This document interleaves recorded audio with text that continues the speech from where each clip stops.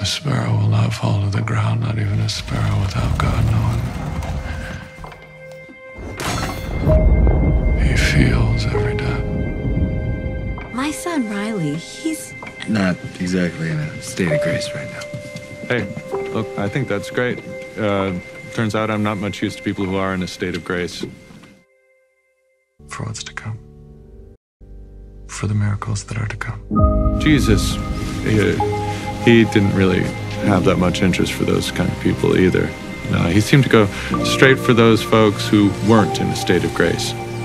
They were his favorite people, turns out. I'm sorry They were the ones he called friends. for what you've been through. Yeah, we can work with that. Really, really sorry.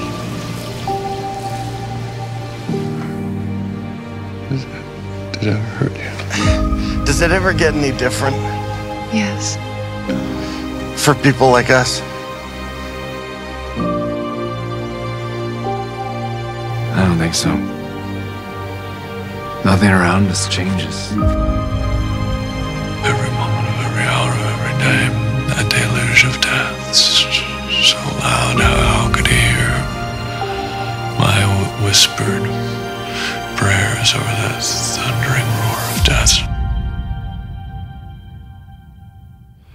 Bring him in. You follow me, son. You're welcome in St. Patrick's.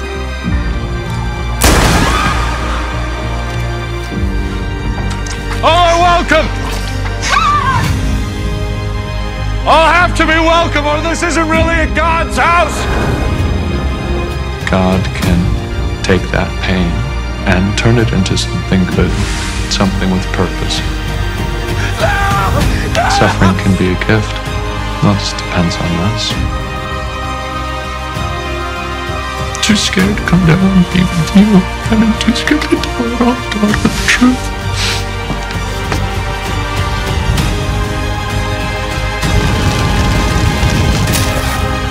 Suffering, what we do with it, how we react to it, that isn't good or bad.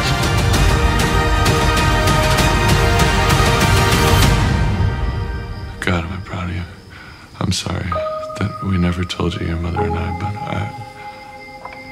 I love you so much. And I've been so proud of you, and I just wish that we had gotten to know each other. Me too.